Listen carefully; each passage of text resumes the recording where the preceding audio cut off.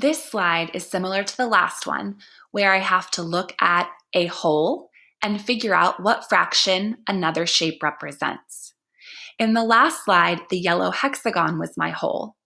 Now I have two other wholes. First, let's think about the red trapezoid.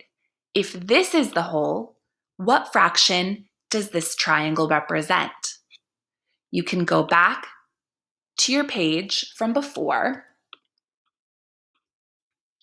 and think about, this is the whole. What fraction does a green triangle represent?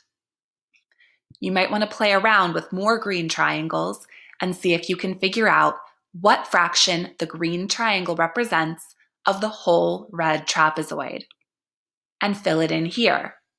And then, if the whole is a blue rhombus, what fraction the green triangle represents.